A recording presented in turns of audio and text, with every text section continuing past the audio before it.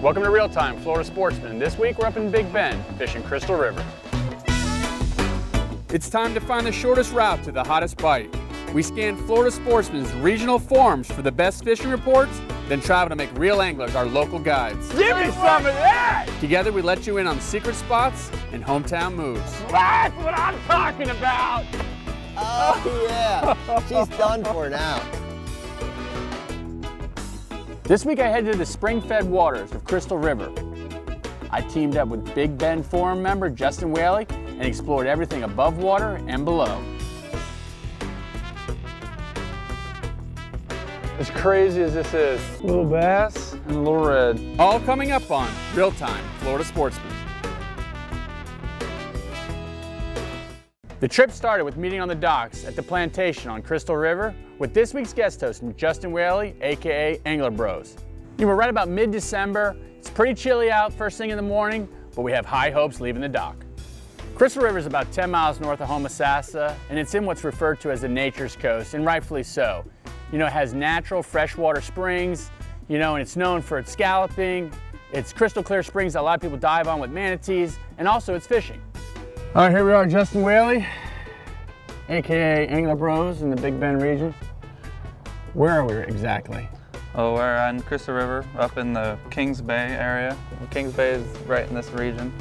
This is a pretty neat area. I mean, this is, a lot of diversity. You say we're going to start out first thing this morning by targeting what? What's our first target this morning? We're looking for snook first, and then later we'll go for the bass.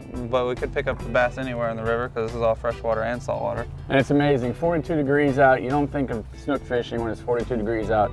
But you have these springs, the water's warm, you're still going to eat. Yeah, we could catch anything today. One of the first spots that Justin wants to fish is a little residential cove or a canal. And typically when you get further up these canal systems, I'm used to dirtier water, but these things are actually fed from natural aquifers and pretty much fresh water.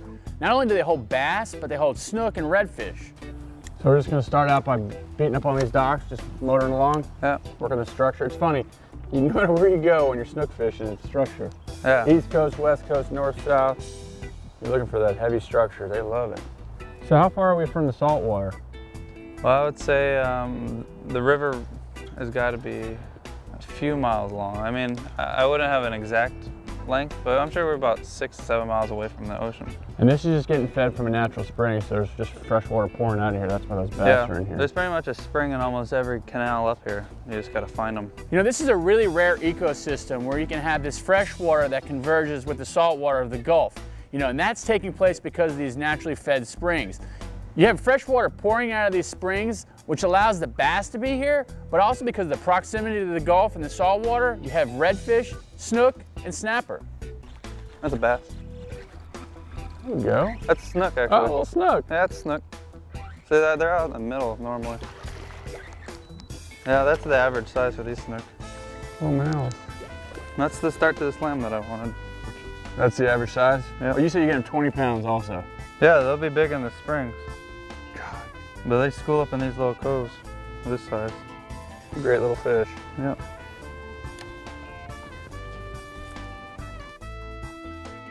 I got something.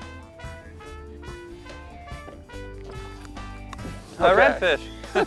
Talk about some diversity. Little guys. What a cool fisher. There you go, buddy. It's pretty cool. Now I'm in the zone. I'm on to the redfish. I'm using a little jig head, a little heavier, getting to the bottom. Justin's fishing it weedless, just a worm hook, but I'm finding them. I'm on the reds. God, it feels like another red. It feels like a better fish. A little better red. No, that's a nice red. Yeah, still only about 16 in. God, in the same cove where you're catching bass and snook and reds, just bouncing the bottom with that jig, that gulp. I'm sure it's just loaded in there because I put it back in that same hole and caught another one. There's one. Got one now too? Look at this. As crazy as this is. There's a fat little guy. A little bass and a little red. Completely fresh water.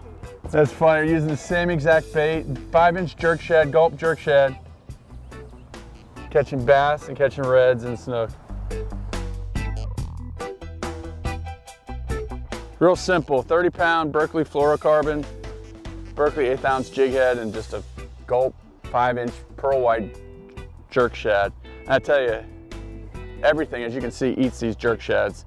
So we're staying at the plantation. The goal today is they're gonna cook our catch tonight. So they said, bring them back some food. Maybe this will be the one. Yeah, another little red. Another red, I feel like. Yeah. How big did it have to be on this side? 18. I just keep getting them like 17 Wow. and a half. He doesn't want to make it to the dinner table. That one might. Just bouncing the bottom, you know, bottom feeders. They're sitting down there like that. And catching one after the other.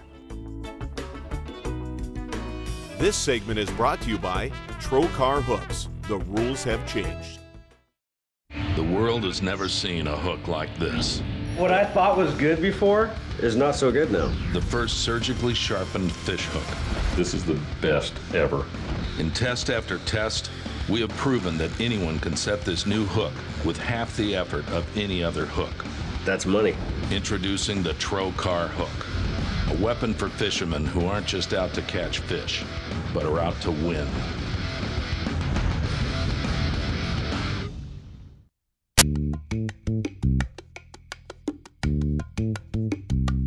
You know, this area is so beautiful and unique. It's several hours away from my home, but you know, we're used to fishing in more of urban areas, and this place looks like a totally different world, like a different state. You're back in these spring-fed canals, you know, you got these young boys out fishing. You know, this is what life's about. This is the winter low tide, probably. It's winter low? Yeah. I mean, look at the tidal swing. You can see over here the difference in water depth. I mean, that's 4-foot tidal difference. We're on a big moon right now, and the winter tides are a little stronger, obviously. That's a lot of variance there. So we left the canal, headed over to Justin's trout spot, and I'm pretty excited. You know, we just need that one more fish to complete the slam. He says it's almost a guarantee at this spot. New spot. Yeah, hopefully we can pick up a few trout here to finish our slam. A little deeper water. Yeah. So in the wintertime here, these trout are sitting in these deep holes, huh? Yep, they'll come up the rivers and find anywhere to stay warm. It's like 19, 20 feet deep right here, and yeah, bouncing these holes. So this Gulf, you know, it's so shallow out here. That's why you had probably those great scallop grounds. Yeah. And we came up here last year and did a show scalloping.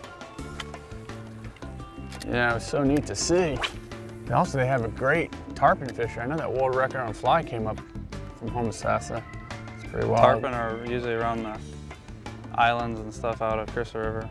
But you got very shallow water. I mean, if you wanted to go offshore, it's only about a foot every mile until you really get out there. Long runs. You could go 20 miles out and you're only being 30 foot of water. So we're working this area pretty hard, you know, catching some little snapper. There's a cormorant that will not leave us alone, but I don't know, this is not the trout spot that he said it's gonna be. So now we're heading out to the Gulf, on the outside as they refer to it, and it pretty much seems just like the inside. It's so shallow, there's these grass flats that extend for actually miles. So we moved out here pretty much at the mouth, right at the Crystal River. The tide changed, got some water moving in, find these trout out here. This year round you find them out here? Normally I try to catch them in here around the winter time, about this time of year, because they start moving in for warmer water when we get these cold fronts. And we're about 63 degrees in here versus 58 out there. And the trout don't go as far up river as the reds and snook would. So I figured might be a couple in here. Not as tolerant to that fresh water. You know, further up you get this river, the salinity drops, and the snook and reds don't mind it, but the trout don't like it. So we're drifting the oyster beds, and finally I get the bite that I'm looking for. I get the trout. Yes, that's a trout. Get him coming in. That's a good trout too.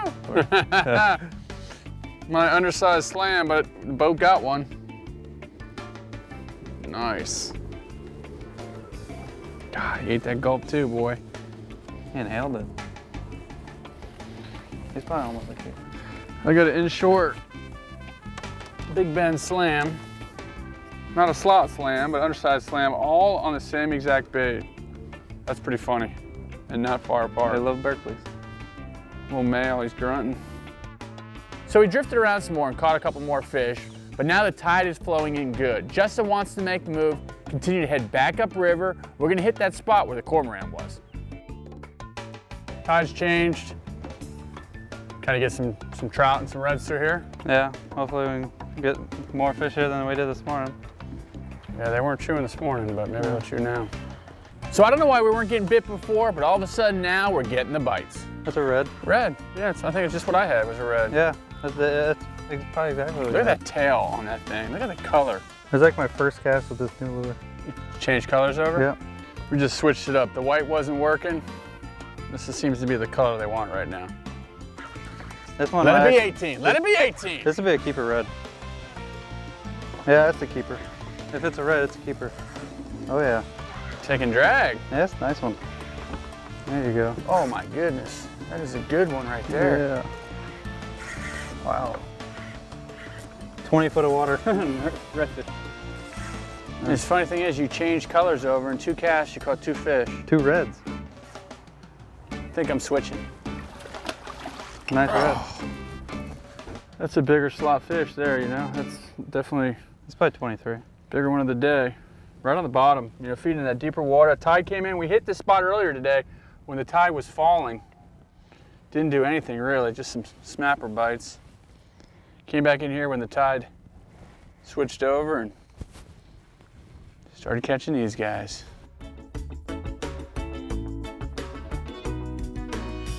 This segment is brought to you by Spiderwire. Nothing gets away. 50 years ago, Penn built the toughest spinning reel the world has ever known. Until now. Introducing the 5th generation of Spinfisher, the Penn Spinfisher V, with a watertight design that keeps salt water out, a full metal body to withstand heavy loads, Big fish. and the upgraded slammer drag system for twice the drag pressure. The Penn Spinfisher V is a new state-of-the-art weapon from Penn. Let the battle begin.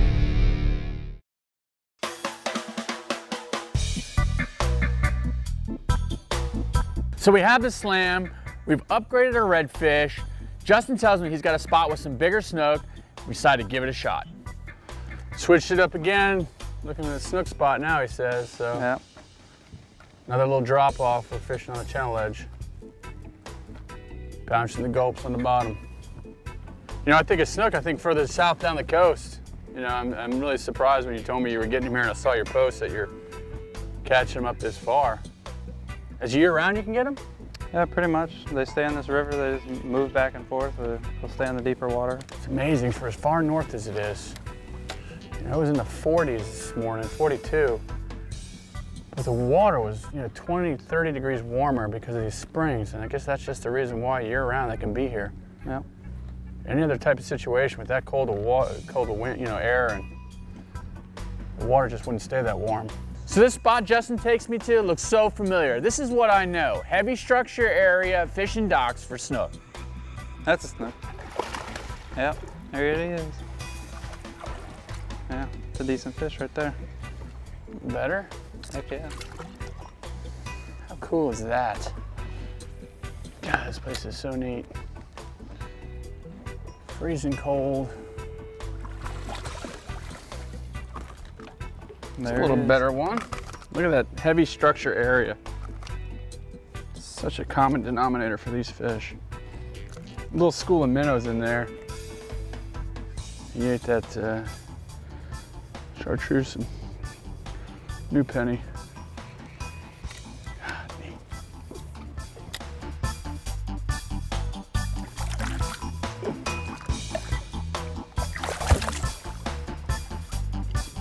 There he goes.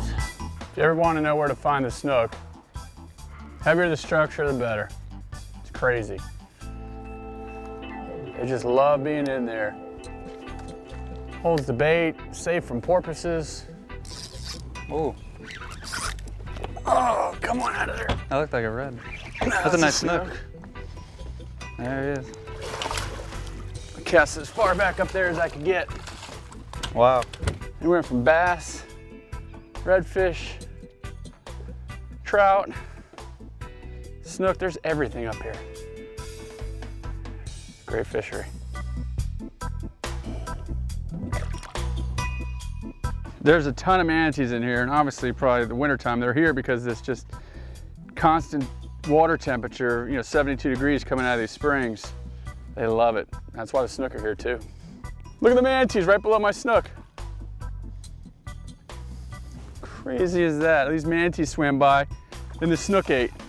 So it had been a full day. We caught plenty of fish. We decided to make the short run back to where we were staying. The plantation at Crystal River is right in the heart of everything. It's a great location right on the water. We got cleaned up and had a great dinner at their restaurant, West 82 Bar and Grill. Not only does this place have great accommodations, it's extremely boater friendly. It has its own boat ramp, has dockage, and it has its own dive shop. This segment brought to you by Yozuri, fish the best. They are piling on this Yozuri. That's solid right there on the Yozuri, bro. Oh, big fish. Ate the Yozuri. Oh, on the Yozuri topwater. Nice. That was beautiful. You get him on that Yozuri. Look at this. That's a monster. There he is. Oh, I got him on the Yozuri. On a topwater plug. Dolphin? Nice. Dolphin on the Yozuri. That's insane. That was so cool. Whether you fish inshore or offshore, fish the best. Fish Yozuri.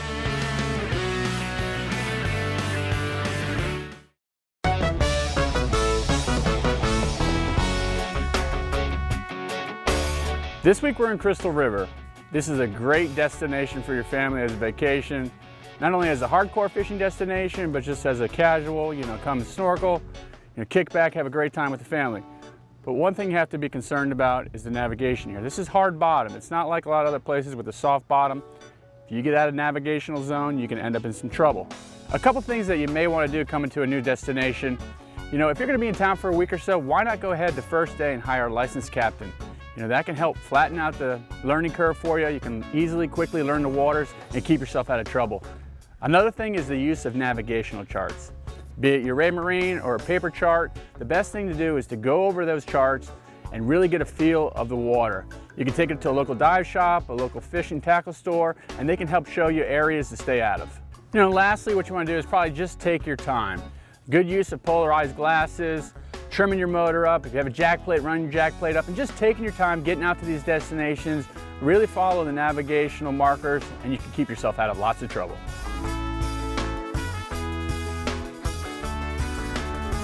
Catching as much fish as we did the day before and seeing how much this place has to offer, we decided to switch gears and meet at the dive shop the next morning. Getting fitted for the snorkeling gear. Oh yeah, that's right. We're getting suited up, gonna visit the springs and play with the manatees. Of course, we had to watch our mandatory manatee safety course, get all our gear, and then we headed out in the trike. Don't poke or prod manatees.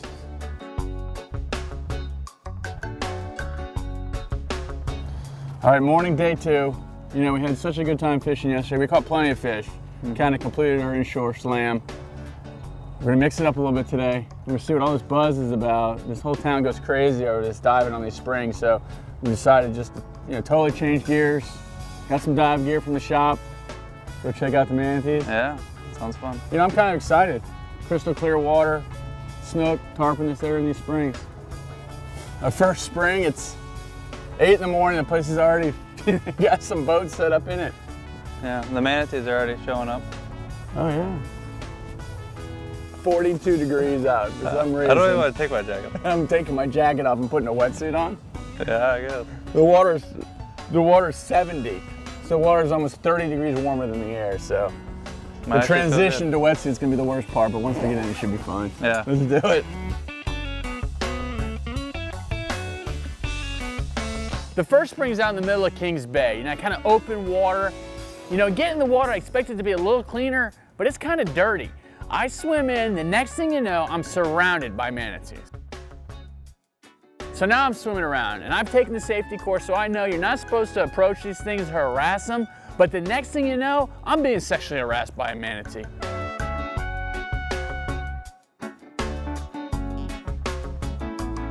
All right, so one found me, one likes me. I don't want to be aggressive, I don't want to push away, I don't want to upset the manatees, but 10 minutes later, this thing won't let me go. Finally, I said my goodbyes to that manatee. It was time for the breakup. I made my way back to the boat and we decided to head over to another spring. So we're heading up to Three Sisters? Yeah, Three Sisters. There's 3 sets of spring You gotta swim through this little, kind of like a tunnel that goes back in there, and then it opens up, and there'll be a spring to our right, and then there'll be one farther back that's deeper, and then there'll be another one to our left. And we'll just swim to all of them. The water's a lot clearer up in here. Man, this water is gin clear in here. Yeah. It's gonna be neat here. Coming into this next spring called Three Sisters, this is what I pictured, this is what I imagined. You know, you could just see crystal clear water just flowing out of this canal system. In all seriousness now, I'm pretty excited. You know, I didn't think I would be, but we pull up into this area and you can just see this little, little slough back where the spring is. We drop the power pole, get the gear on, and I can't wait to get in the water. You know, so you swim back down this creek and you get to this opening where there's these 3 natural springs, and it's so unique. It's the first time I've ever seen something like this. You know, you swim down to the bottom, there's just a small hole down there that's just pouring out warm water. Now, meanwhile, the air temperature's in the 40s, but this is a constant 72 degree of water that's pouring out of this hole.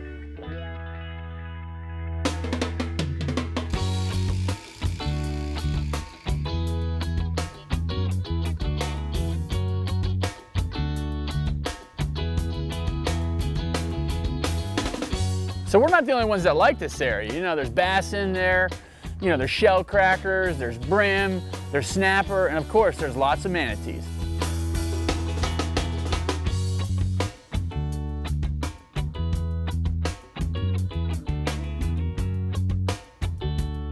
I'll tell you, that was something neat to see. Yeah.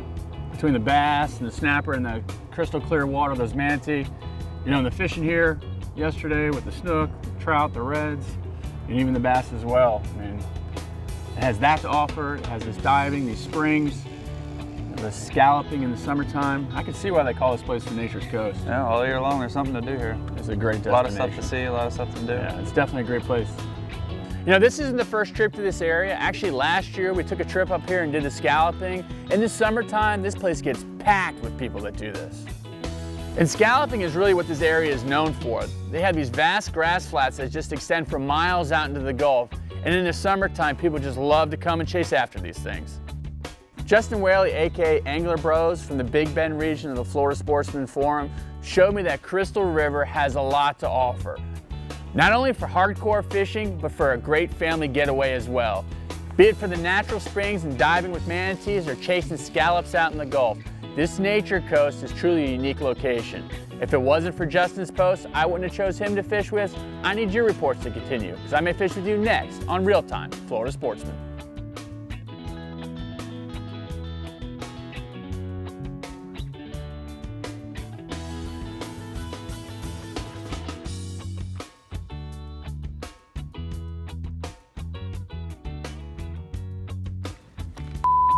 What the heck? Nice. It's another red. Yep, it's a red. Gee, you land right on top of him or what?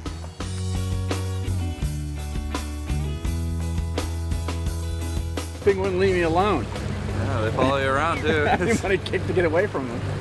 He was holding on to me with the flippers around my leg. Yeah, very gentle. That's pretty wild. First time for that.